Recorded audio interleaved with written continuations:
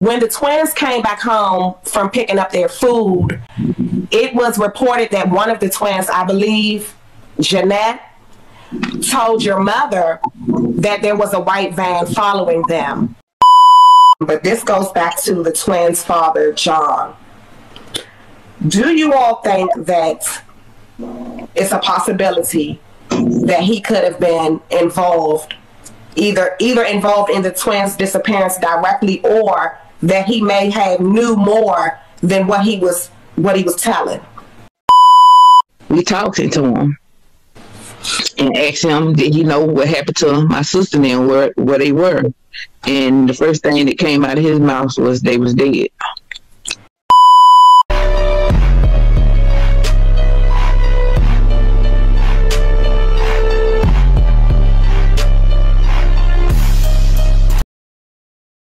This is the first case of missing twins that are still missing today. They should be America's twins, and nobody knows about them. Police didn't do nothing. Anybody that was our color was runaways. The twins' father hung out with people who committed murders. An apparent serial killer who was operating in their neighborhood. What if I told you that I know where you could find them? Good afternoon, y'all. I'm just waiting on some more people to join the live. We are going to be having a conversation with the sister of the Millbrook twins, who unfortunately they are still missing. They have been missing since about 1990. They are still missing today, and it's just been a lot of injustices have been done in this case. I'm seeing that their sister is actually in the live now too, so I'm going to have her call in just a second. You with us? Yes, can you hear me? I can. Hi, beautiful. Hey, how are you? I'm good. Thank you for taking the time out of your day to talk to me. I appreciate it. No problem. Y'all, please make sure y'all share this live. For the people that's just joining the live, can you introduce yourself? And I know I said who you were earlier, but for those people that just came in. I'm Shantae Sturgis. My sisters are Jeanette and Danette Millbrook. I'm their baby sister. Well, their younger sister. Okay. It's like 10 of us, but my older sister, she passed away in 2018, and the rest of them are under me. Okay, so the twins were older than you? Yes. Okay, so I'm gonna go ahead and start. I know we still have a lot of people coming into the live, even as I'm talking, and y'all gotta forgive me because you may see me looking down at my notes from time to time. I had to write some stuff down. But just to start off, what kind of girls were the twins? I know that people may have watched the documentary. A lot of people may be familiar with their case. Some people may not be familiar with their case. But for those people like me who never got the opportunity to meet your sisters, what was it like living in a household with them? What were some things that they liked to do? Mostly watch TV and play outside. I mean, we really didn't even do too much or nothing. Basically, we used to just, if we went anywhere, like to the skating ring or places like that, to the movies, it's always with my mom. I mean, they was good girls. They didn't get in no kind of trouble or nothing. So I just couldn't tell you what happened to them. I don't know. I couldn't tell you the liquor. I just can't think of nothing that would say they ran away from home. Or they would have had a reason to, because I know a lot of people wondering how two people just up and just walk off, but it wasn't like that. They loved school. My sister Jeanette, she loved the cats. She had a cat named Jennifer. Both of them, they was good girls. They didn't get in no trouble. Danette, they probably got in maybe 2 fights since they was in school that I know of. And the only reason why they got in the fight is because some girls was picking on Jeanette, and Jeanette was basically defending her. But other than that, they didn't get into trouble with the police, nothing. So why they called my sisters unruly runaways, I have no idea. Wow. Now, I know that the twins went missing, I believe, March 18th, 1990. Correct me if I'm wrong. I'm looking at my notes. Okay. And I know that you all went to church that morning. according to reports, I know that you all, or at some point after church, the girls went and got lunch and then came back home. Now, when the twins came back home from picking up their food, it was reported that one of the twins, I believe Jeanette, told your mother that there was a white van following them. That's true. Can you elaborate on if the twins, did they say anything about who the driver of that van could have been, or if the driver of that van had said anything to them? No, they just told my mom. She just came in there and she was like, Mom, I think it was a man in a white van following us, but she didn't specifically say that who the person was, what color they was, nothing like that. She just said she think they was following them. But my mom went to the door and looked out. She didn't see no van, so we never could, find out if the van was actually following them or not, because it could have been just going the same way they was going. I'm not sure of what made her think that the van was following them. It could have been, but we won't know, I just wanted to ask about that because I thought that, I don't really believe in coincidences, but like you said, we don't know if it's connected or not. But I remember reading that in a report, and that was just kind of weird to me because I'm like, that was the same day that they went missing. So are the two connected? I know you don't know, I don't know, we don't know, and we may never know. Now I know that the twins left out from their home. I know, like I said, they went to get lunch and they left the home again at some point, I believe around 3. And again, I'm reading from my notes, so please correct me if I'm wrong. It was like around between 2:30 to 3 o'clock when they left. They left to go to my goddad's house because while we was eating lunch, they was talking about going to school that next day, which would have been that Monday because they went missing on a Sunday. Okay, so when my mom told them to call my goddad, they asked him could he loan them $20 until she gets some money to pay him back or whatever. He told them yeah. So they told my mom that they was going to pick the money up, which they did make it to his house. We did get that confirmed. But after they left his house, that's when stuff went wrong, because they were supposed to return back home after they left his house, but instead they went to my older sister's house. Before they went to her house, they went to a cousin of mine's house, asking them to walk home with them. So I'm going to assume the reason why they was doing that is because either somebody was following them or they didn't feel comfortable enough walking back home by themselves. Okay. But after that, it started getting dark and later and later and later, and my mom just started calling around asking different people have they seen them, and my older sister was one of them. And when she called her, she told my mom that they did come by her house, but my older sister had just had her first son, so she wasn't up to walking home with them. So I'm going to assume, they left. And when they left, she told my mom that they left walking like they was going towards the Pump and Shop store. The Pump and Shop store is like maybe, I want to say a block, like a half a block from where my sister lived. It was right around the corner from where she lived. So when me and my mom got set out to go look for them, because they still hadn't made it back home after all the phone calls she had made looking for them, we made it down to the Pump and Shop store. And the lady that worked in the store, we knew her because as little kids, we stayed right by that store. And the lady that worked there, her name was Gloria. My mom and I went in there and asked her, had she seen them? Did they come in the store? And she was like, yeah.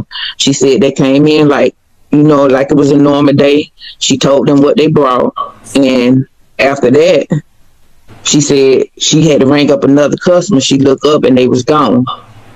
And just like that, they just vanished in the thin air. Nobody seen them no more. So let me ask you this.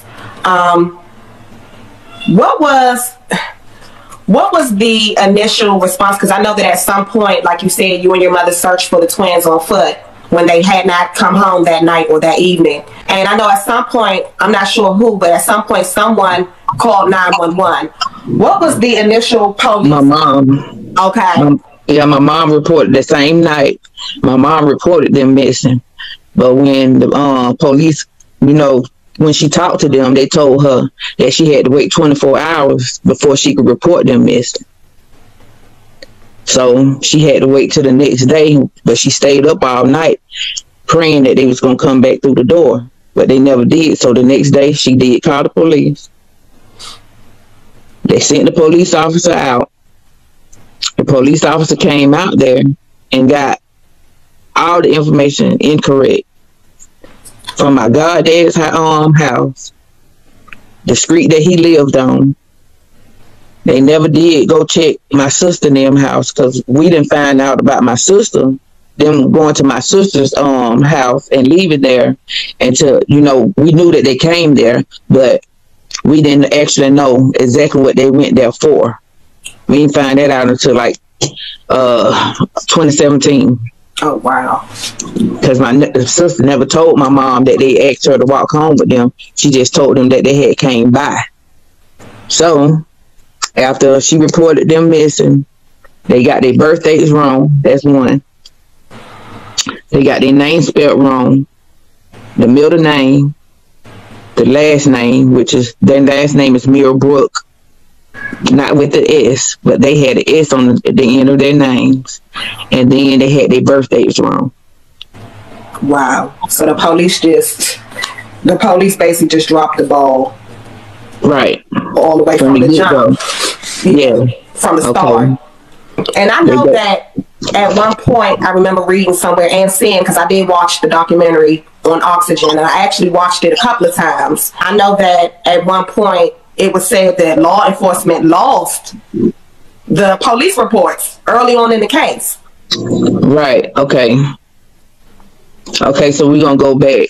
Before that right there happened, when the original investigator came out, it went until that next week, which would have been like the end of March, like close to, I want to say he probably came out there that next Monday after they went missing, which he should have came out there that same week, because my mom kept calling them, telling them that they still hadn't came home. Okay, whatever report he supposedly had, they told us, this is after the case was closed, that they told us that my sister and them case for file had got lost in the flood, because it was flooding down here, and where the police station sits at, it was like heavily damaged. I guess the roof or something was going on with their roof or whatever, and it was flooded. But that still don't change the fact that they talking about the case file was lost, but then years later, the same case file that said was lost, the investigator said he gave it to a juvenile probation officer. Did he say why? Why would he? He said he gave it to the juvenile probation officer because my sister and them was unruly runaways. Wow. Even though he had no evidence of this. No evidence. They have never ran away from home. They have never got into trouble with the police. Nothing. But that's what he said.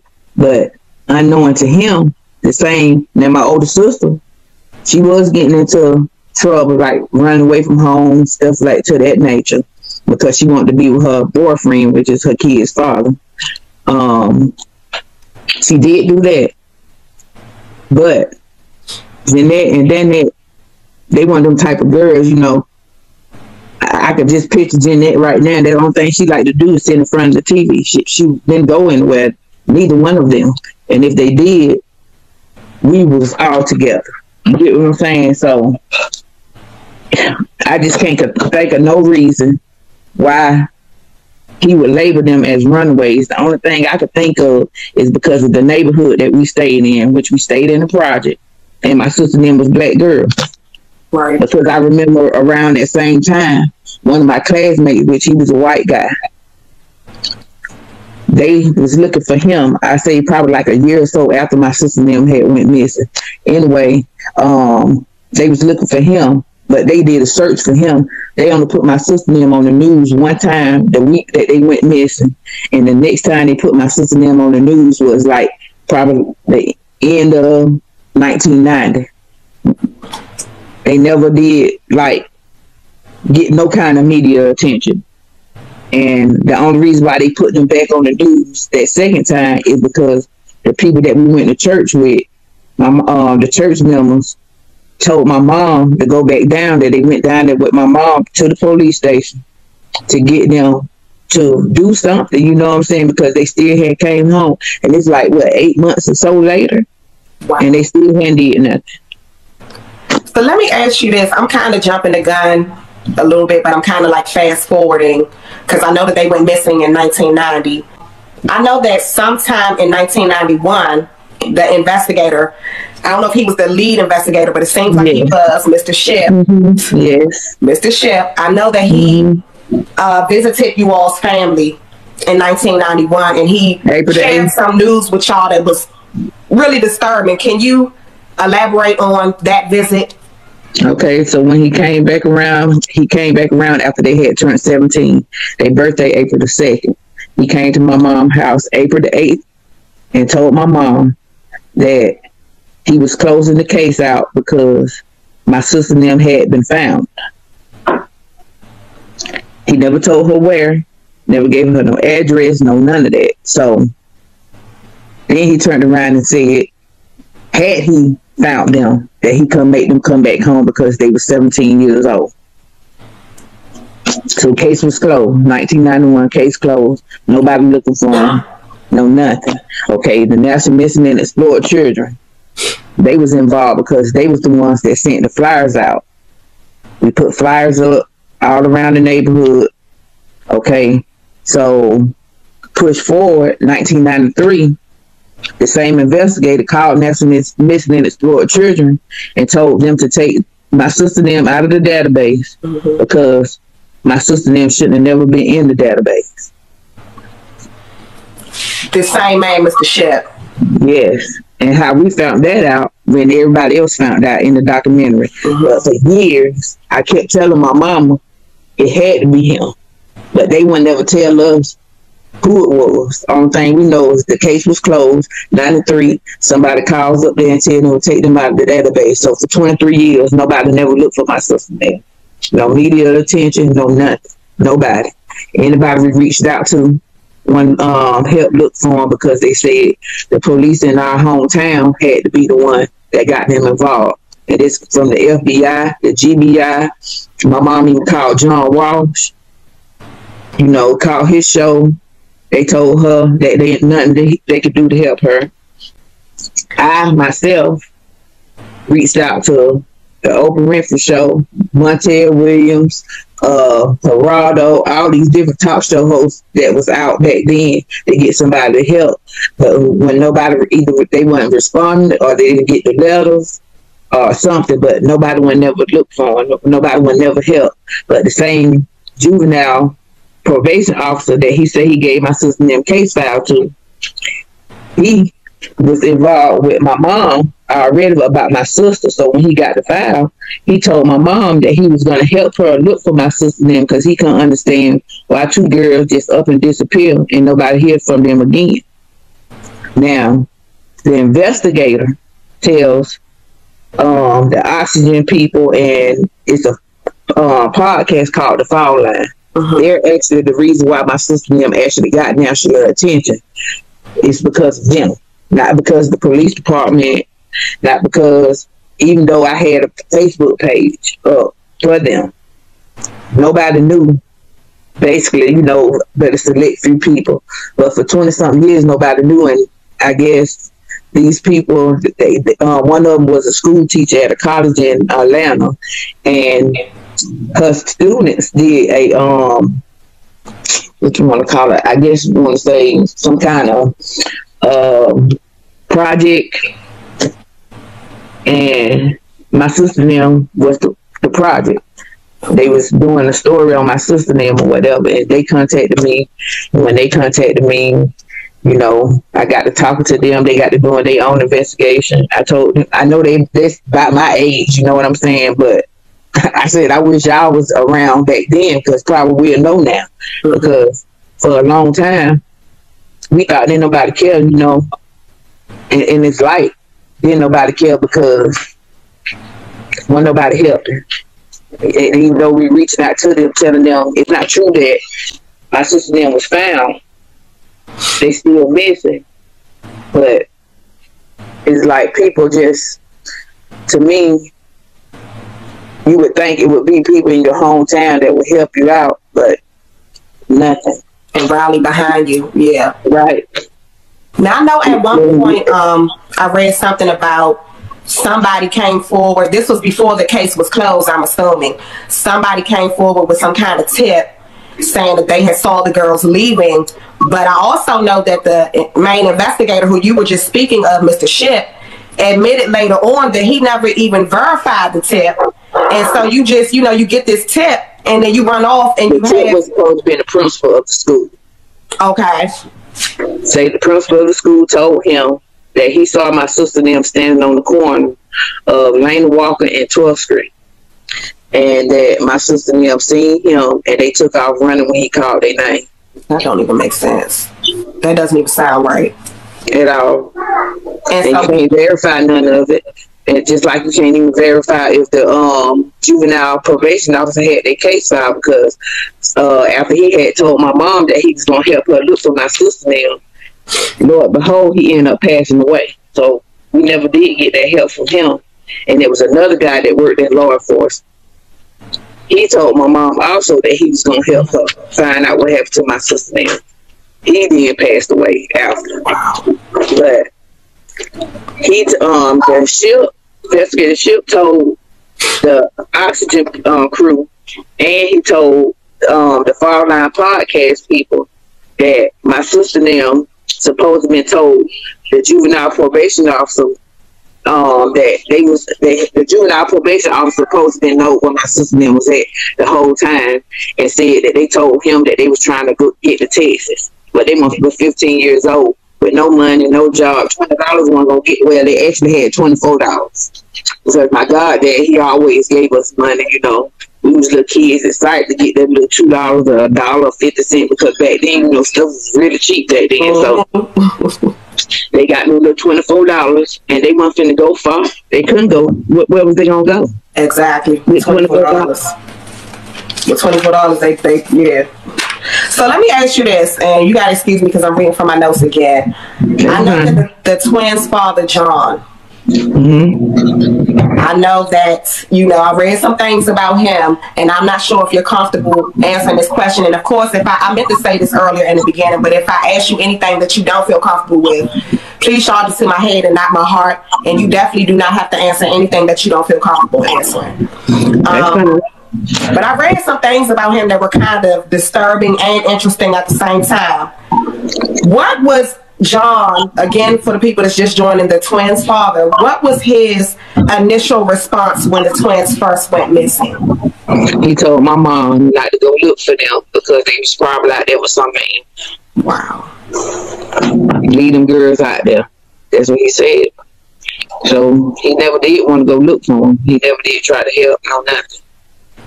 Wow. And then sometime after that, he got involved with these guys, and he ended up going to prison because he helped these guys kill. Well, he didn't kill them, but the guys killed them, and he helped them, you know, got rid of the body. You talking about Reggie and Ernest? We gonna get to that.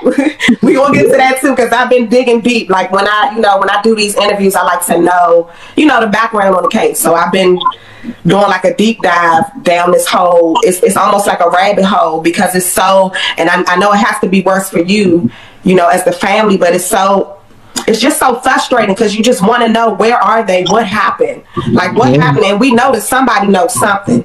Yeah. Somebody got to know something. Let me ask you this, and you don't have to answer this question, but this goes back to the twins' father, John.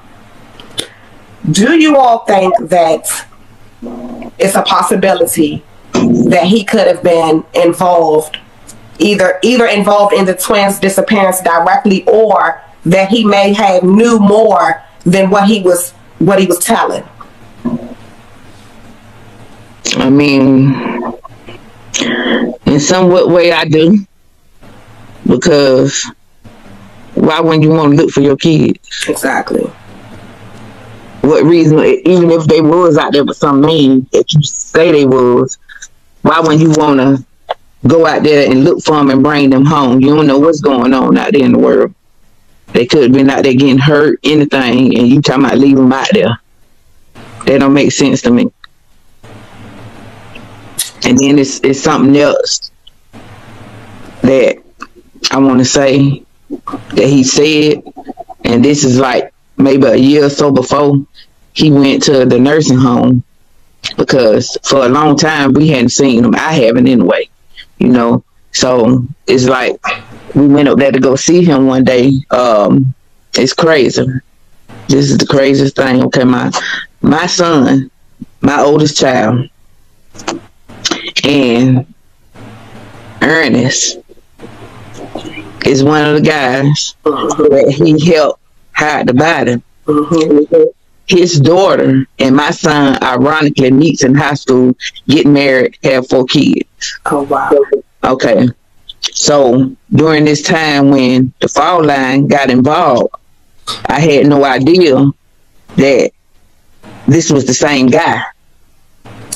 When they mentioned the name and said Ernest Vaughn, I remember talking to my daughter-in-law about her dad one day. And then she told me what her dad's name was, and when she said Ernest, when they told me Ernest Vaughn, I was like, oh, what? You know, she said her dad's name was Ernest Vaughn too. So I called on the phone, and ironically, this is the same guy. The same guy that was involved, but he said he was 12 years old at the time when all this took place or whatever, but I don't know. But it's just crazy to me that his mother, not Ernest Vaughn, but the Reggie Cummings dude. Deborah. Yes. That's Ernest. I mean, that's what's his name? Reggie Cummings. That's his mother. She's the one that's supposed to be my sister's name's caregiver. That sister's name dad's caregiver. Some kind of way she wasn't doing what she's supposed to do. She ends up in jail. My sister named dad ends up in the hospital. We see it on the news, goes up there to talk to him. We got him now. You know, we can finally talk to him because he would run from the police. He wouldn't talk to the police at all. He told my older sister, because the twins and my older sister has the same dad. Okay. He told her to tell the police if they came to her, asking her questions about him, to tell them that he was dead. Wow. So that's how much involvement he didn't want to be. Helping locate his kids. So, anyway, the lady, he ends up in the hospital. We goes up there to see him. So we talking to him and asked him, did he know what happened to my sister and them, where they were? And the first thing that came out of his mouth was they was dead. But then again, when they start questioning him, asking him, do he know where they was buried at? Was they buried in the city? Was they buried in the country? You know, where can he tell them they body was? And that's when he started switching stuff up and saying, well, I don't know what happened to him and stuff like that. You know, they saying that because he had dementia, that he probably was just talking and they couldn't really verify it. But these are not law enforcement people that's talking to him. Law enforcement never did question him. They could have questioned him years before he got dementia, before he even, you know, lost his mind or whatever the case may be. But they never did. So all the people that law enforcement should have been questioning, they never did question. Wow. Yeah. And the thing about dementia, we know, you know, because my grandmother had dementia, we know that sometimes they do have moments of clarity. Right. You know, so that's what I'm saying. So we'll never know if what he was saying was truthful or not, because he gone now. He died, what, 2020? Wow. Yeah, he died in 2020. And the police never interviewed him. Nope. Oh, Lord have mercy. Now, I know that in 2004, according to what I read, you started like a campaign to, you know, get some attention on this, on your missing sisters.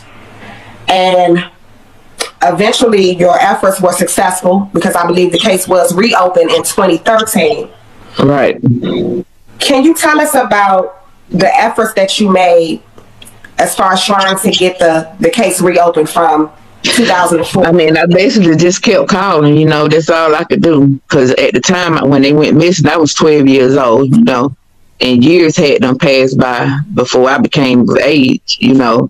But still in my mind, in the back of my mind, I always knew my sister and them was out there. I had to endure watching my mom, you know, struggle trying to get people to help her. And one day she just said that she wasn't finna call back down there to the police department no more because they weren't doing nothing to help her. I was like, well, don't worry about it, Ma. I got you. I do it. So from that point on, I kept calling and kept calling and kept calling. I was pretty much getting to run around like she was, them telling us ain't nothing they could do to help us. And then sometimes call down there and I'll be like, I'm calling down here to talk to y'all about my sister and them. Oh, they say, oh, you talk about the Mirwood twins? I'll be like, yes. And then they'll be like, well, you need to call to the defects office because the Department of Family and Trinity Service because your sister and them was removed out of the home. And I'm like, no, my sister and them was not removed out of the home. They telling me, yes, they were. You need to talk to your mom. I said, no, I'm talking to y'all because I know for a fact they wasn't. I'm one of my mom's kids. I was living in the home also. So if they felt something was going on with my sister and them, you know, being harmed or whatever, why they just gonna take them and not the rest of all us? The children, exactly. They're gonna take every last one of the kids instead of leaving them in harm's way. Okay. After they told me that, you know, I did what they said. I called defects. They tell me they can't give me no information, but if it's been that amount of years, they probably been adopted out. I said, but they was 15 years old at the time. They told me to call some adoption agency, whatever the adoption agency was. I can't remember the name, but it was in Atlanta. I called down there. They told me they couldn't give me no information over the phone, but they'd send me a package in the mail for me to fill it out, send it back to them, and then they would be able to help because I guess I had to identify that I was really related to them or whatever. So they sent the paperwork, but I never sent it back because I already knew down in my heart that it wasn't true. You know, they wasn't adopted. They weren't taken from my mom. My mom kids never been taken from her. They was always in the home with her. Everybody was always, we was a close-knit family because wasn't nobody down here in Augusta, Georgia with us but us, me, my mom, and my sister. And now we have a brother, which he's 31 years old now. But at the time, he wasn't born, you know, when my sister, you know. Yeah, so they got a brother out here that they don't even know nothing about. Wow. Yeah. Now, I know that in 2013, the case, like I said earlier, was reopened after it hadn't been closed because of this idiot investigatorship. Yeah, they opened it back up after I kept calling and we was getting ready to have the election. It was election time. And the sheriff that was in office from the beginning, when they first went missing, his name was Ronnie Scrim. He was a white guy. Okay, so, you know, me, in my mind, I'm thinking like, hey, we get a new sheriff, gonna be the new black sheriff. Let me call down here. I done seen him on TV saying how he wanted to help his community and all this stuff. Okay, so I calls down there. I left a message. He didn't call me back, but the guy that was running against him was the one that called me back. His name was Scott Peebles. He called me back. He told me that he had looked into my sister and them case. Mind you, they said the case file was lost. Right, exactly. But he said, I looked into it and he said, I see that the case was closed off of hearsay. And he said, I just don't like that. So I'm going to open the case back up. This was in September of 2013 when my sister and them case finally got opened back up. Okay. Now, I know at some point after the case was reopened, a DNA test was conducted, and I believe they got DNA from my mom and my older sister. Okay. They didn't get DNA from the dad because the dad refused. You know, they couldn't find him anyway. And so there was nothing. There were no hits in the database when they ran the DNA through the national database. It didn't come back as a match to anybody. Nobody. Let me ask you this. When the case was reopened in 2013, other than the DNA testing, did law enforcement make any other efforts to locate the twins? And if they did, what did they do? No. Wow. No, they just kept putting different investigators over it. They had one investigator, when they first opened it back up, she was over the case. But after she started looking into it and asking questions and asking us people names that we have never heard of, some of them I have, you know. But basically, she was over the case, I want to say probably maybe 3 months. Oh, wow. And now, out of this whole time, nobody never called us from the police department. No contacts, no nothing. They never reached out to us. She was the only one that did reach out to us when she did get the case. She stayed on it. She came to the house, to my mom's house, you know. She called me, and just one particular day I up and called because I hadn't heard from her. And when I called down there, she was no longer working for them. Wow. And this was after the case had gotten reopened in 2015. After the case had got reopened. So I want to say probably like 2014, something whatever up in there. She was off the case. She wasn't even on it no more. Wow. And if I hadn't called down there to try to locate her, because I hadn't heard from her in a while, I wouldn't have never knew that. You know what I'm saying? So I asked them, well, who's going to be over the case for the Millbrook twins? And they was like, they had a missing, I guess, they want to assign a specific person to it, but they just gave it to an investigator. That investigator told me, I think his name was Investigator Sylvester, I'm not sure, but anyway, he told me that he was going to try to look into the case. Okay, next thing we know, 2017 comes, they put another investigator over it. So all that time, listen to me, all that time had them passed by that we never talked to nobody until 2017 when the Fall Line podcast got involved and they started calling down there, asking questions and stuff, trying to reach out. This is when we found out it was a serial killer around here. At the time when my sister Nan went missing, one of his victims was kidnapped from the area where my sister Nan went missing from. Well, that was my next question. That was my next question, was about him. I think Joseph Patrick Washington. Correct. Was his name. Yes. My next question. So since we mentioned him, since we on him, I did hear them say in the documentary that he had abducted a woman in the parking lot of the same gas station where your sisters had went missing from. Right.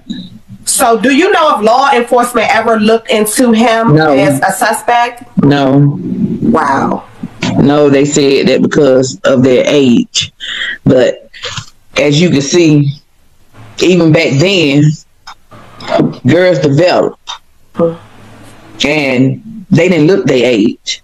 So he could have thought that they was probably 20-something years old or something like that. I mean, they never know. You get what I'm saying? So they fit the profile of the women that he would abduct and kidnap. He would kidnap them. He would shoot them first and then rape them and leave them out there in the landfill where he worked at. He used to work at this company called the Brickyard Pond. And it was two different places. Okay, they had one over here off in the area where we used to stay. And then they had another one over there off Gordon Highway by Molly Pond Road.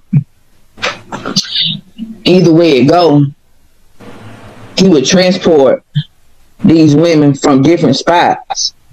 And he would take all of them over there where, like, it was a place called Lover's Lane. Lover's Lane was a known place where people would kill people and leave their bodies out there. Wow. But we didn't never know. Like I said, I was 12. So we wasn't paying none of that stuff no attention. I really ain't started paying none of this stuff no attention until this happened to my sisters. But it's just so. And when I found out about him, and y'all, for the people that's just joining, we're talking about the guy Joseph Patrick Washington. When I found out in the documentary that there had been a serial killer, like the lady said, operating in the same vicinity that the twins went missing in, and he had, not only that, but we know he had already kidnapped a woman from the same gas station that the twins were last seen at. And to know that law enforcement never followed up and never looked at him. My sister and them never got an investigation. They never did. They didn't ever investigate. It just was completely, I want to say the word, but it was messed up. Yeah. They were labeled runaways very early in the case. We saw that very early. Yeah, I just don't understand. I can't think of no other reason why he would do that. Unless he was involved.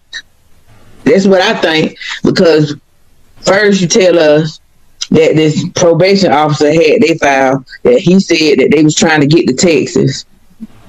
Then again you turn around and said that they had been found. Which is it? You know? What if he did? You know what I'm saying? I always had this in the back of my mind since this happened. Just for instance, what if they did run away? What if he found them? What if he did something with them? You get what I'm saying? I done seen plenty of stories on TV where law enforcement be involved in people kidnappings, murders. You know, they ain't always innocent.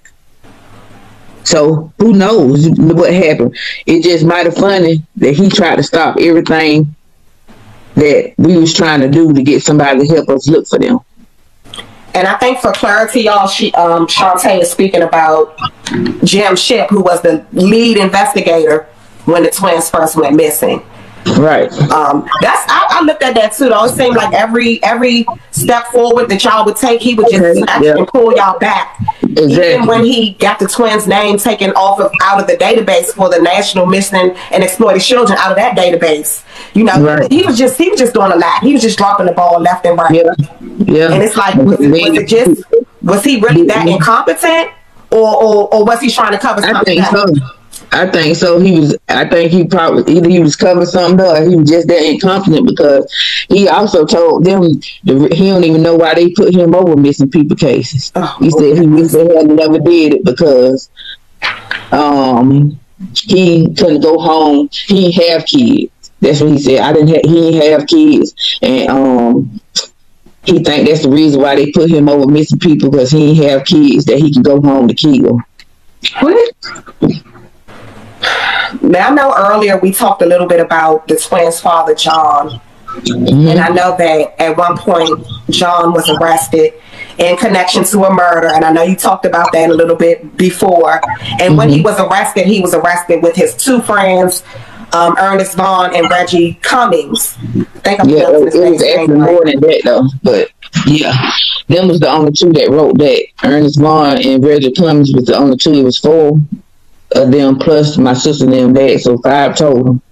But them was the only 2 that responded back to the letters. Right. I know that the other ones was. I know that in the letter, and I just want to make sure the audience can follow along. So the producers of the Fall Line, or the host of the Fall Line podcast, they had reached out to Ernest and Reggie. And were, corresponding with them. I believe Ernest and Reggie were both incarcerated at that time, but they had reached out to them. And one of them, I think it was Ernest, wrote back and said, and I don't know if you want to get more into what he said. Yeah, he said that he could give them information if they could help him get out of prison, basically, because he got a life sentence for what he did. But that's what he said. If they help him get out, help him get paroled out, rather, that they would give them the information that they needed. Yeah, he basically admit in the letter that he knew where the girls were. Yeah, he said he knew what happened to them, but they had to help him first. So that same year that the letter came, Ernest was supposed to get go up for a parole date that December. Okay. That December came, his parole got denied again. Okay. Even after the parole was denied, he still was saying that he wanted to talk and tell what happened. And that's when you see in the documentary what he was saying. He was the one that was on the phone. And you see what he was saying about that they had picked him up from the gas station, took him down to the dad house. They supposed to be in that some kind of party at the dad house. They was down there drinking and smoking weed and all this stuff, which that right there just threw me for a loop, because my sister and them wasn't even them type of girl. They ain't drink, they ain't smoke, none of that stuff. You know what I'm saying? And when you say the dad, are you talking about John, for clarity, the twins' father? Yeah. Okay. John Millbrook, yeah, that's their dad. That's who house the party was supposed to be at. And he said that when they got down to the party, that everybody was smoking, drinking heavily and stuff like that, and that John was on crack, and they gave John some crack. He supposed to been was smoking crack while the party was going on, I guess, and one of the guys was trying to come on to one of the twins. I'm not sure which one. One of the twins supposed to been got forced in the room. The other twin tried to help, and that's when one of the guys supposed to been hit him and knocked her into a table, and she hit her head and started bleeding out. And he said the reason why he believes something happened to the other twin is because he never seen her again no more after that night. Say they made everybody leave the party after all that had happened. And this is the person that said this again was Ernest. Yeah, Ernest, who was friends with the Millbrooks twin father. Right. Friends with John, the father. Okay. Right. Now let me ask you this: do you know when Ernest made all these statements? Do you know? Because from my research, it's unclear. What did the police even do with this information? Did they follow up on this? Did they supposedly went to the prison where Ernest was, well, not Ernest, but where Reggie Cummings was. And another one of the guys who they didn't say, his name was supposed to be Lil Cheese. And they said that everybody would talk to them, but Reggie had told them that they weren't finna talk to him about nothing, that he wanted his lawyer first. So they left it alone, because they said after further investigating, they found out that the story that Ernest gave about them supposed to had the party and that my sister was supposed to be killed at my sister and them dad's house, that they found the story to be untrue. They said he was just saying all that stuff to get attention for somebody to help get him out of prison, because he was up for parole. Did they go into why? Did they have any evidence to show that he was lying, or no? And then after they went to the prison to talk to him, they went up talking to him, but they also talked to the other guys, like I've said. So they ended up talking to him, calling my mom. Okay, me and my mom went down there to the police station. They wanted to ask us questions about basically the whole thing from beginning to end, when they had us down there, about the story, about where they went that day and what they had on and all that stuff there. Now, this is when they supposed to be trying to do their investigation. They supposed to be trying to help now. So we get down there, they talk to us, they saying that they was going to do everything they could to help and try to locate my sister and them. Okay, about a week or so after them going to see the guys that's in prison, they called my mom. They didn't call me, they called my mom. Told my mom that they was no longer investigating what Ernest said, because they found it not to be credible. They said his story was not truthful. And then my mom called me, she was upset, crying, saying that now they saying they ain't finna help. I knew this was gonna be a big mistake about the documentary, And I was like, no, Ma. I said, let me call down here and find out what's going on. So I get on the phone, I call. I end up talking to the guy who called my mom, and this is exactly what he said. He told me on the phone, and he also told the oxygen people the same thing that I'm finna tell you. He said that the story that Ernest gave was truthful, but it wasn't my sister and them that it happened to. It was two other girls, but there's no two other girls that's mentioned down here in Augusta, Georgia. Not twins. Something, yeah. And this is an investigator. This is law enforcement that told y'all that. Correct. So you had some people in law, because even I'm confused at this point. You had some people in law enforcement telling y'all that Ernest is lying, don't pay what he's saying, no mind, he's just trying to get out on parole. And then you had this other investigator saying, no, he's not lying. The story is actually true, but it's not about the Millbrook twins, your sister. Exactly. Yes. And I asked them, I said, well, if it's true and you saying it happened to 2 other girls, who are the 2 other girls? I said, because I wanted to look it up. I wanted to see what other 2 girls that's been missing all this time, and he told me that they couldn't give me that information because they were still investigating it. Wow. So what has become of that? Like, have you tried to reach out to Ernest yourself, or has your mom or anyone else? I tried to myself, and he did not respond back to me. Oh, wow. But like I said, my ex-daughter-in-law, because my son and her divorced now, but my ex-daughter-in-law, I reached out to her to get her to reach out to him because that's her dad. And when she tried to call him to talk to him about it, he basically cut her off because the Oxygen people supposed to gave some money or something. I don't know. They supposed to pay him some money or something to talk. And she took the money, and he basically told her that he was going to send somebody down here to kill her. Oh, Lord, have mercy, Jesus. His own daughter, yeah. This case is just a lot. Yeah. It's a lot. It's a lot to process. I'm looking through my notes, but it's just a whole lot. I have a lot. And I'm like so sorry that you and your family had to go through this. I know when I first heard about this, like I just stumbled across this case. I was on YouTube and I just stumbled across the documentary that Oxygen Network had done.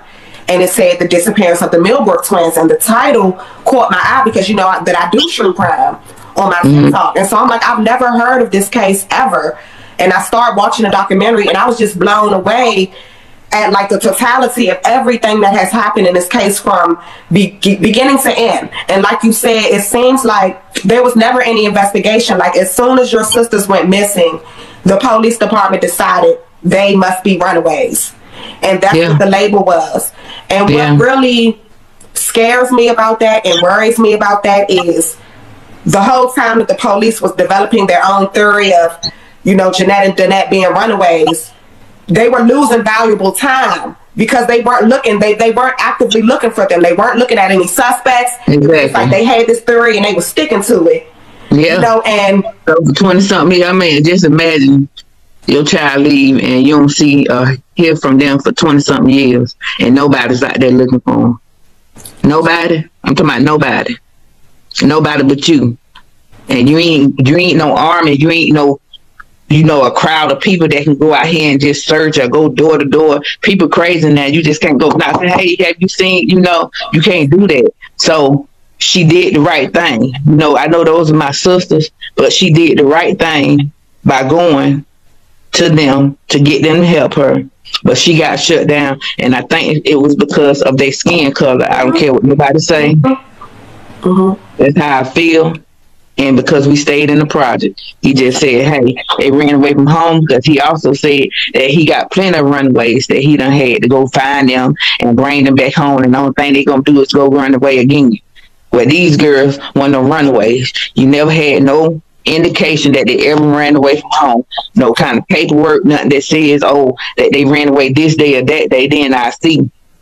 But they never ran away from home. They never have did nothing to the effect. It was so many rumors going around that they ran away because my mom had too many kids. Then they said they ran away because one of them was pregnant. It was just so many stories that we have heard now that was coming from law enforcement that people had told them supposedly, but we don't know if that's true or not, And then they told me people were saying we need to get a private investigator at the time. We couldn't get that. My mom ain't have money for that. If she did, I'm quite sure she would have.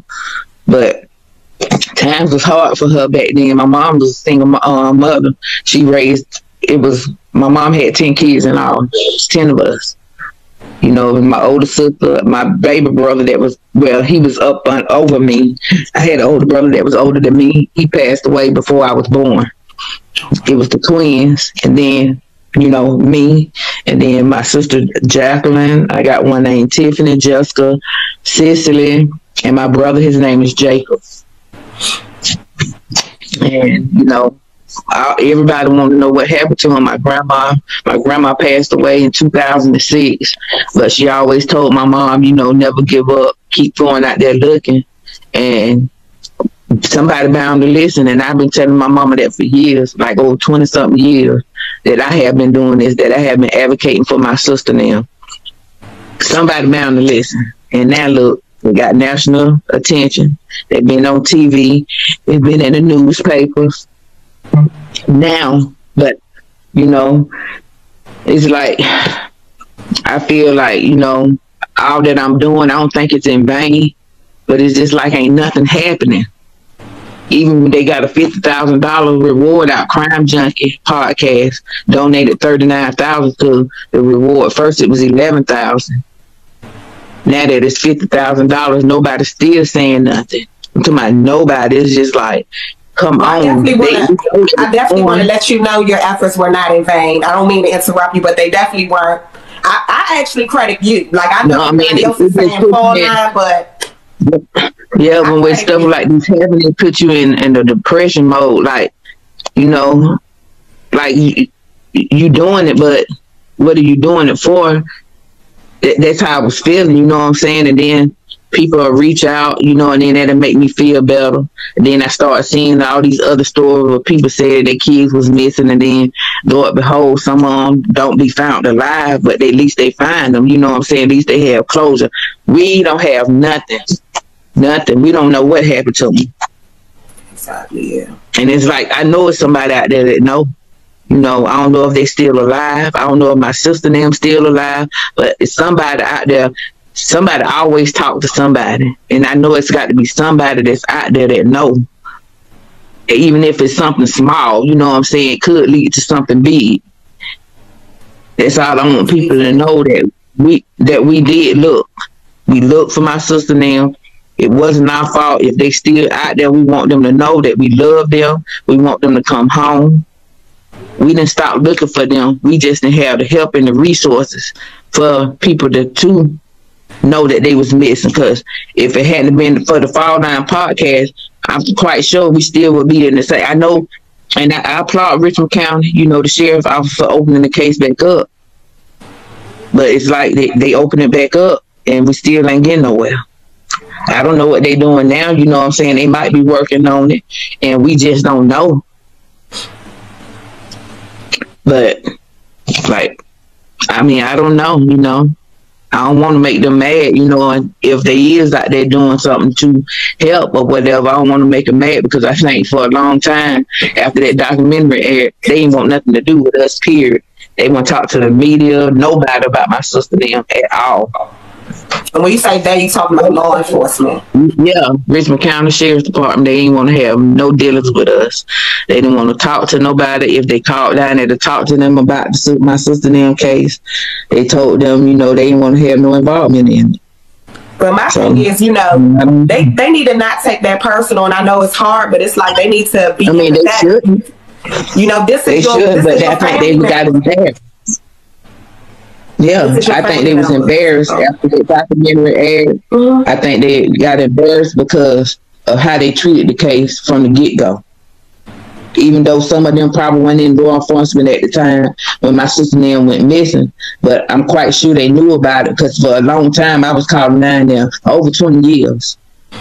I know for a fact I was calling down there trying to get somebody, and they knew who I was before, but they didn't know who I was specifically. They know my name was Shantae Sturgis, but they knew I was one of the Millbrook twin sisters. But before I can say their names, they was like, "Oh, you talking about the Millbrook twins?" So somebody knew something. You know what I'm saying? So it's like, what are y'all doing? I know, I understand they have so much crime out here that's been going on, you know, but it's like they could have put one specific person on this case and stuck to that one specific person. But my sister and them probably done had over, I don't know how many investigators over their cases. The case went back open. Wow. Yeah, I remember you saw. So, I mean, I don't know what to do no more. You know what I'm saying? I'm just gonna continue to do what I've been doing, and that's advocating for them, making sure their names stay alive. You know, because maybe one day, you know, before my mom leave this world, she'll be able to find out what happened to her daughters. Well, I stand with you. I definitely support you. Anything I can do, anything that y'all need from me, you know. And I agree to keep pushing, keep making sure their name is out there, because you just might jog somebody's memory, and like you said, it can be the littlest thing. Yeah. That's why I keep going. I keep doing it, because I know it's got to be somebody out there knows something, even if it's something small. Even if they don't want to talk to law enforcement, they got it's an anonymous number on the billboard that they have up that people could call, and they can remain anonymous. They can call Richmond County and remain anonymous. Say something, you know. Because with their family member, I know for a fact I will get involved. Your sister's billboard is up in Augusta, Georgia. When was it put up? I meant to ask you that earlier. The first one was put up, I want to say maybe 2017, 2018, somewhere up in there. I want to say it was 2018. The first one was put up, but the other two, they just got put up this year. No, last year, 2022. Okay. Yep, they put them up, and they changed the amount because the reward was extra $8,000 at first, and then a lot of people start hearing about my sister and them story. And the Fall Line, they have a GoFundMe account that they made to get people to donate money to it to keep my sister and them billboard up. So people was donating, and they was able to get that billboard put up.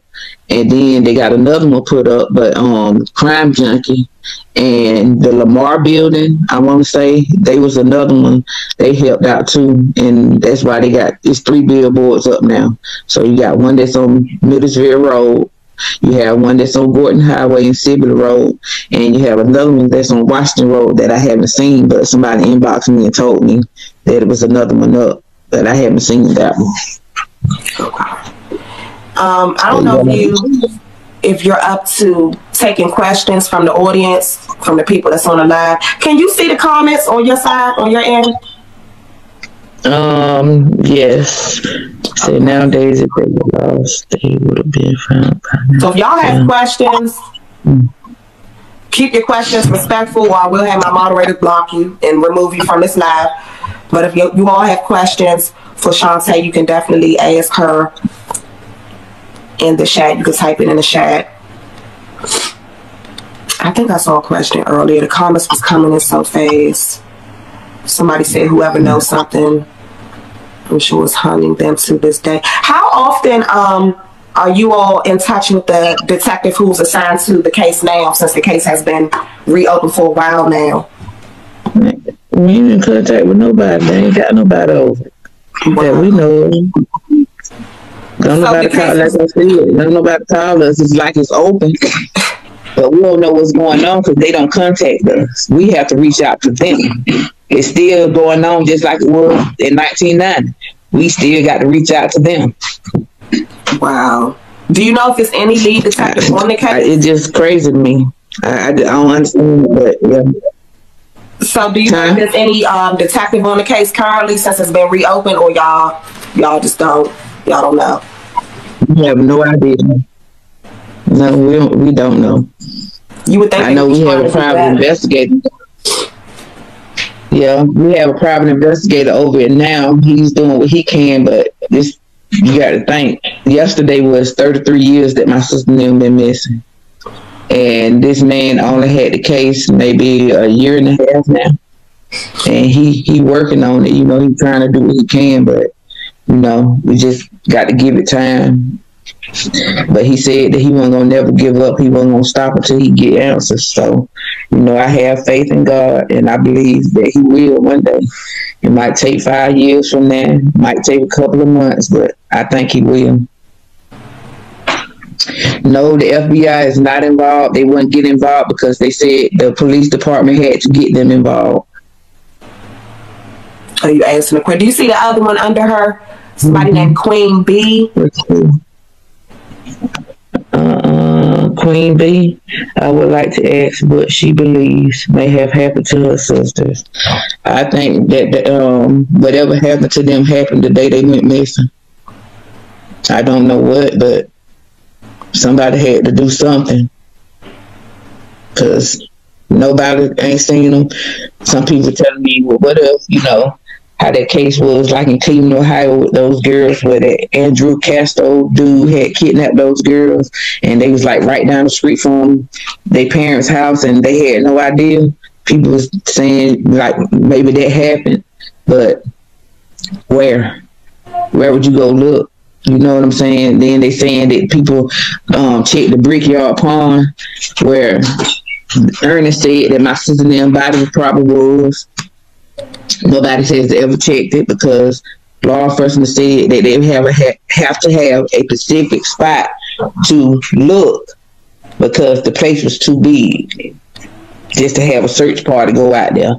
So some people down here in my city did go out there and did their own search party. They found old clothes, old shoes, but it wasn't nothing that my sister and them had, you know what I'm saying, that we seen them last seen in.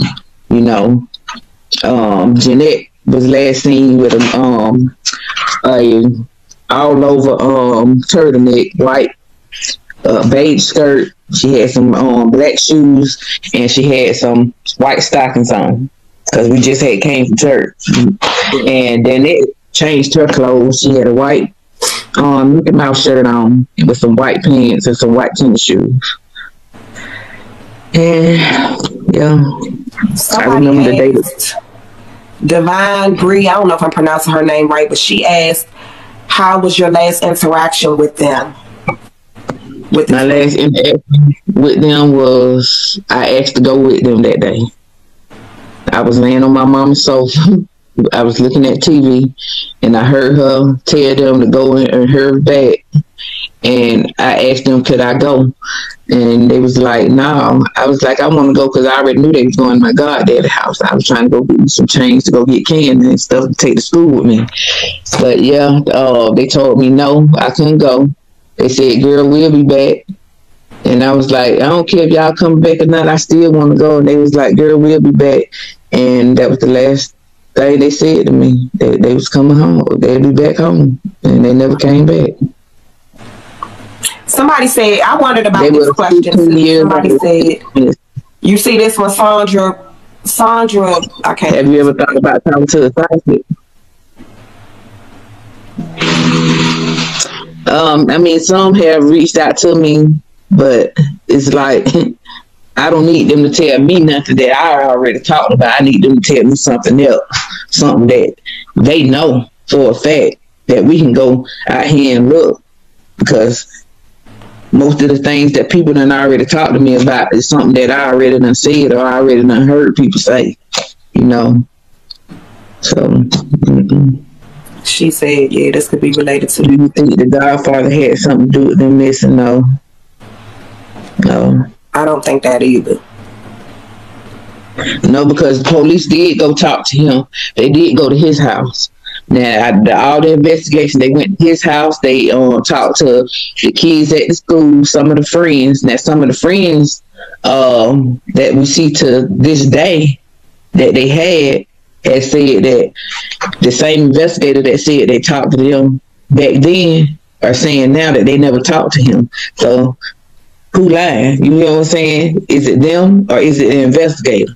But I don't think it would be them, because they got kids now too. So why would you want to keep lying like that? You know what I'm saying? Saying if you know something, you ain't going to say nothing. You just going to keep going on with the story that, oh yeah, we seen them here, we seen them there.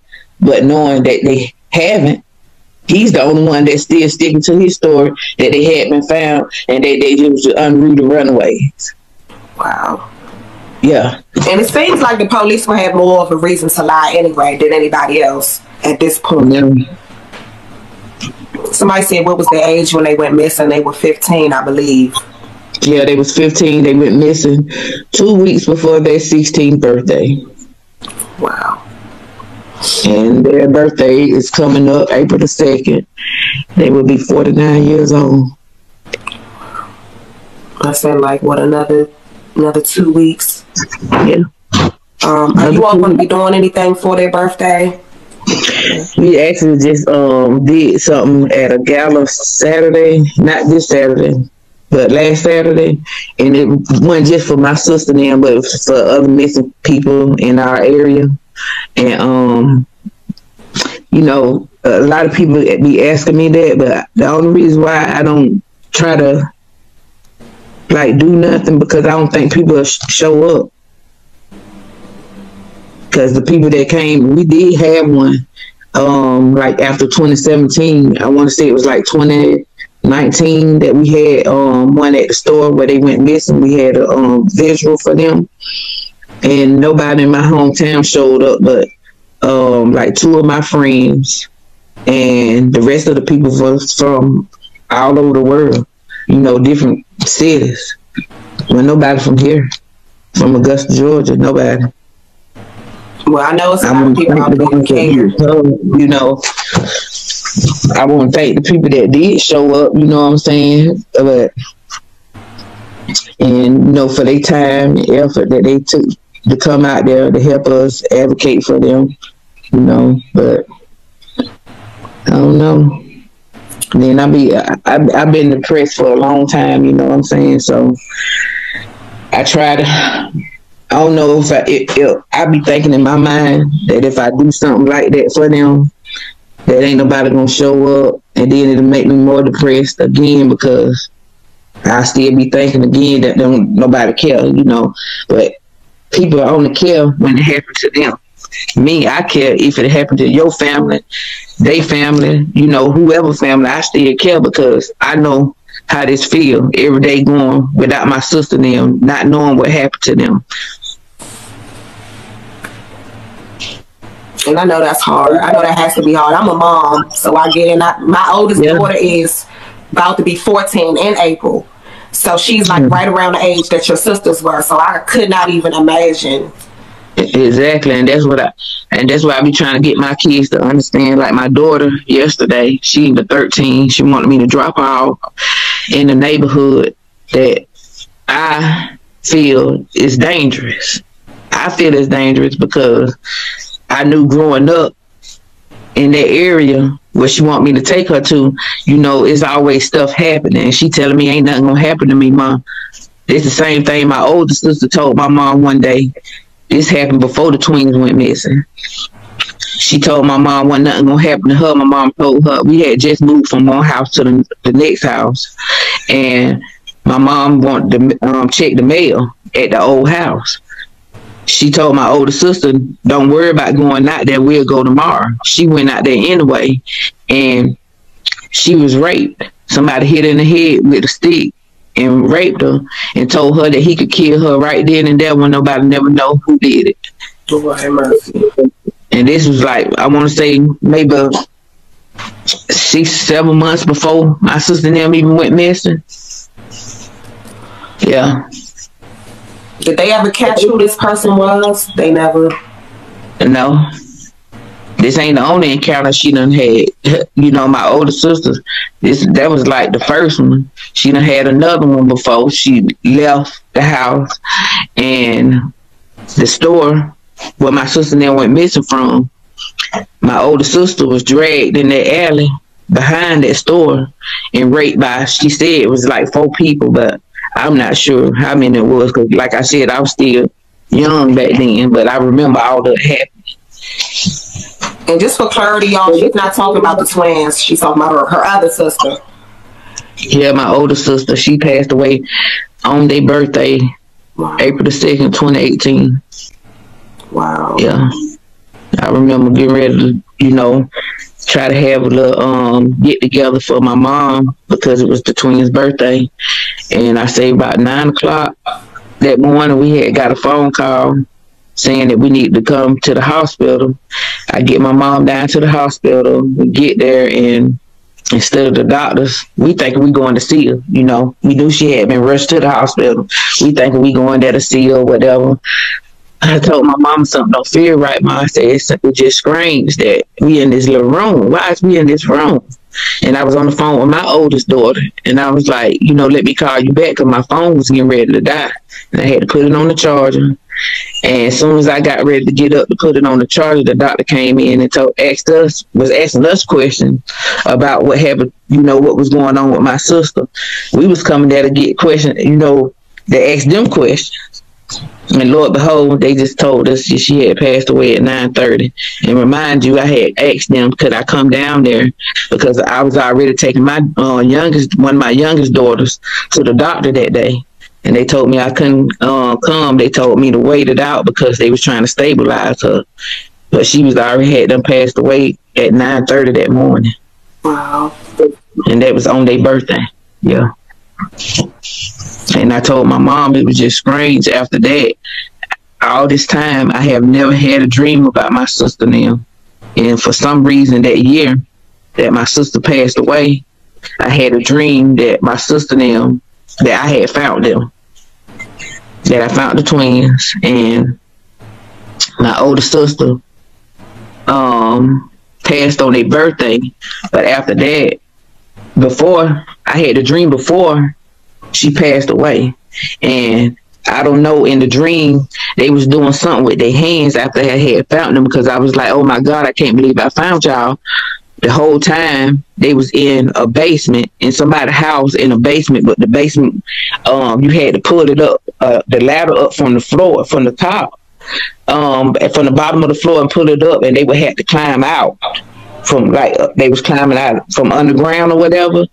And when they got out of there, and I was crying in the dream, and I was like, oh my God, I can't believe I found y'all. And I was trying to get on the phone to call my mom. I said, let me call my mom. And the whole time they were standing in front of each other doing something with their hands. And I was telling my mama about the dream. And my mama was like, well, maybe that's a sign. Maybe they're trying to show you something, you know what I'm saying? But what, I don't know. And then, Lord behold, my older sister passed away on their birthday. Then I thought about that was another sign, you know.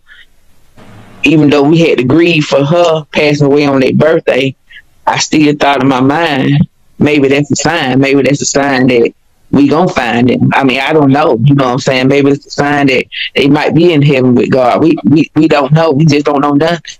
You know what I'm saying? But I'm still hopeful that they are alive somewhere. And you know, sometimes dreams can be premonitions. So maybe they are in a basement somewhere. Maybe God was showing you a sign, you know, giving you a vision. I believe in that kind of stuff. I'm a very spiritual person. I mean, I had said that too, but we don't know. We don't know where to look. We just don't know. And then what if the whole time, them 20-something years that they was alive and nobody looked for them, what if these people been telling them that nobody cared nothing about them? You know, brainwash them and say, oh, your family don't care, because 20-something years done went by.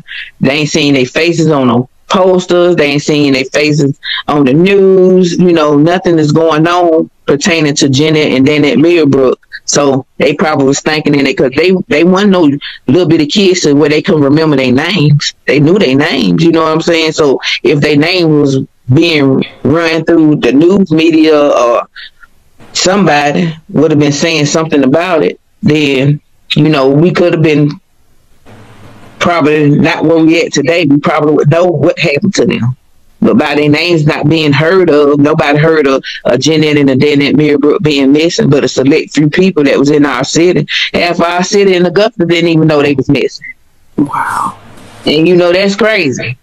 Your whole hometown don't know there's 2 girls that been missing out here for 20-something years. People didn't really start knowing until 2013, and then still yet, a lot of people didn't know until the documentary aired. That's how you know the world don't pay attention to what they supposed to pay attention to. They pay attention to the wrong thing, but the stuff they supposed to pay attention to, they don't. And these girls could have been right there in their eyesight. Not saying that they could have did something about it, but they could have let somebody know. Exactly. Pick up the phone. Call somebody. Exactly. Because I know it had to be me. And I had to see somebody, and they've been missing for that long, and the family been looking for them. I would have reached out. I would have said something, even if it was anonymous, even if I was scared for my life. I would have had to say something, because You just don't sit there on something knowing that this could happen to you too. Exactly. It could be you one day. Your child could get up in the morning, you thinking they finna go to school or they finna go walk across the street to the store or whatever the case may be, and you don't see them no more. And then you got the law enforcement telling you, oh, you got to wait 24 hours. They passed that law after my sister and them went missing, that it was no longer, you had to wait 24 hours. You go ahead and report them missing right then and there. And then they came up with the Amber Alert, but they came up with that years later, you know. But still yet, you know, it was something that could have been done in 1990. It was no cameras around at the gas station. Wasn't no cameras inside the gas station. Wasn't no social media back then. You know, I understand all that. But it was still something that they could have did back then instead of not doing nothing at all. Not doing a real investigation. Exactly. Because like you said, had law enforcement investigated like they were supposed to from the jump, we may have known years ago what happened, or they could have been found. Yes, even if it wasn't what we would have wanted to hear, we still want to know, you know what I'm saying? Even if they are deceased, we still want to know where. Let my mama give her daughters a proper burial. You get what I'm saying? If that's the case, if Detective Schiff did find them and they said they didn't want to come back home, let her talk to them, you know, let them twins go to their mama and be like, Mama, well, we want to come back home, You claim 17 years old was the legal age for them not to come back home. That means you were saying they was grown already. So if you felt that they was grown, you knew where they were at, why didn't you tell them, you know, tell my mom, okay, well, they at this such and such address, I seen them here. You can go down there and verify what they told me, that they didn't want to come back home. You just flat out said that if you did find them, that you couldn't make them come back home because they were 17 years old. But you didn't say, well, you said, first you said they was found, then you said that because they were 17. I mean, which is it? Exactly. Somebody needs to look. He really needs to be looked at with a mic. I the same thing I told the new sheriff, the sheriff that we have now. Yeah, they need to really look at him. I'm sorry to say this, and I don't even really want to say this publicly, but I'm just going to say he's on my suspect list because... Yep. I've been telling people the same thing. Just think about it, man. You are the only one, you the investigator. You was the one that's supposed to be going around looking for them. Okay. You said that they was located. Can you come closer to the mic so we can hear you? Or closer to the phone? I'm sorry. Okay. I said he was the one that said that they had been found. He was the one that said that they was located. So why would you wait till 1993 to go in the citizen called up there to the National Missing and Explored Children, tell them to take them out of the database, say they wasn't supposed to be in the database anyway because they were unruly runaways, okay? Then push forward, you still saying all this to this day.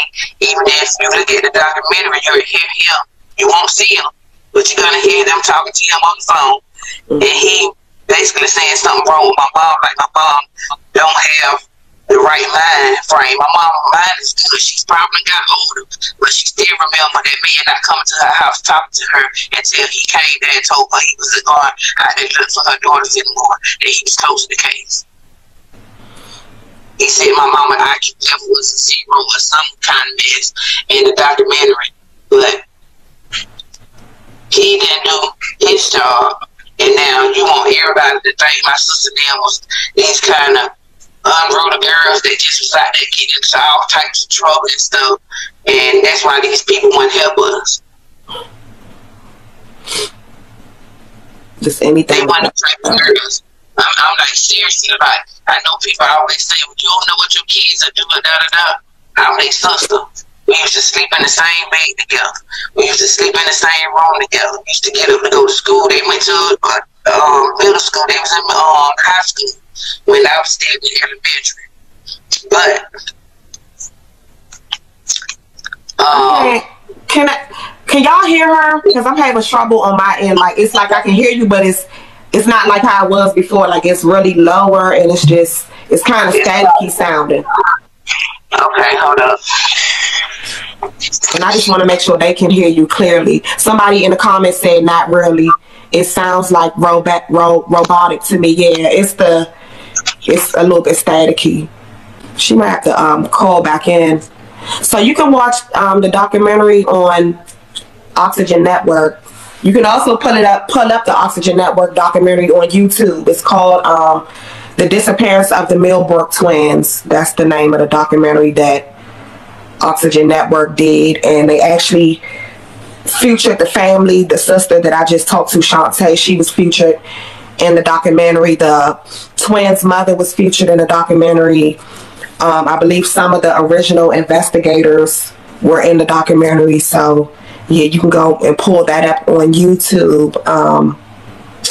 It is called The Disappearance of the Millbrook Twins. Shantae, if you're on here, just try to call. Or maybe, let me see. Okay, can you hear me now? Yeah, you sound clear now, honey. You sound perfect now. I don't know what was going on with Beyonce's internet a minute ago, but we got it together. Okay.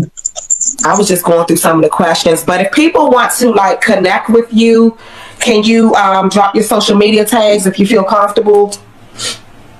That's fine. My Facebook page name I got for them is the Millbrook Twins, the Disappearing Millbrook Twins, and then I have my page is Shantae Keep It Moving Sturgis, and then I have the one on TikTok is Shantae Sturgis 1. I gotta send you a request on TikTok, a follow request, but I don't want to hold you too long. I know it's Sunday, so I'm getting ready to. This is my cleaning day. So, I make my kids clean every Sunday. We will clean the whole house, spring cleaning. I just, you and your family are definitely in my prayers, and I don't want you to feel for 1 second like your work and your fight was in vain, because it definitely was not. I feel like you are your sister's biggest advocate. You always have been, and I know that's a heavy cross to bear, but I feel like had it not been for your initial efforts, the fall line and all these other people probably never would have known who the Millbrook Twins were. So I just feel like you need to give yourself a lot more credit. A lot more credit. I really I just wish we could have did. I wish it was social media out back then, you know what I mean? Yeah, I know. But we got the word out there, and I know it's I know it's late in the game, but I'm just so proud of you. And I'm an advocate anyway, offline, like away from this TikTok stuff. I advocate for homeless families in my city. So like I know what it's like to, to advocate and to push and to feel like you're pushing against government entities that just aren't listening, just don't want to hear you. And even when you were faced with that, you kept going. So I see like that fighting spirit in you, that same spirit that I have. I see that in you when it comes to them. And I'm so glad that they have you. I really am. I'm so glad your sisters have you fighting and advocating for them. That's a blessing. Yep, thank you. Yep, I'm gonna keep going. I just want everybody to know, that they're still out there. It's 33 years. If they know something, say something. They ain't got to tell their name, Just say something, because if they family members, I'm quite sure they would want somebody to help them too. And if they have information, they can contact the tip line, the Augusta tip line in Augusta, Georgia. They can Google that. Yes, I don't know exactly the phone number to it. Yeah, it's on the they have it on their billboard. I got their billboard posted up on their page that I have for them. I have that, or they can call the Fall Line podcast. They also have a lot of information, that they can call them and contact them about. They can call Crime Junkie. They can even call Richmond County Sheriff's Office if they know anything. Okay. Well, I appreciate you. Thank you for talking to me. I will definitely be in touch if that's okay. This definitely won't be the last time that we speak. And you and your family are definitely in my prayers. But I just want to let you know, as somebody that's an advocate, your voice has inspired me. So don't ever feel like your fight was in vain, because it's not. It's not. Trust me, it's not. Okay. Okay. And we gonna talk. All right, well, thank y'all for listening. You know, y'all can share and keep their name in y'all prayers, and just pray that this right here be the last year, because the $50,000 reward they have up for them now in August, it won't be a $50,000 reward. It's going back down to $11,000, but the money is going to be put to good use. They supposed to use it for, you know, like to help with other missing cases and stuff like that. But yeah. So right now it's $50,000. August would be, it'll go back down to $11,000 if nobody ever come forward with any information leading to their whereabouts. Well, I'm praying y'all can get justice and y'all can get the closure that y'all deserve. Yeah. You know, I really am. Thank y'all so much for listening. Thank you for coming on. We'll talk soon. Okay. Okay, y'all.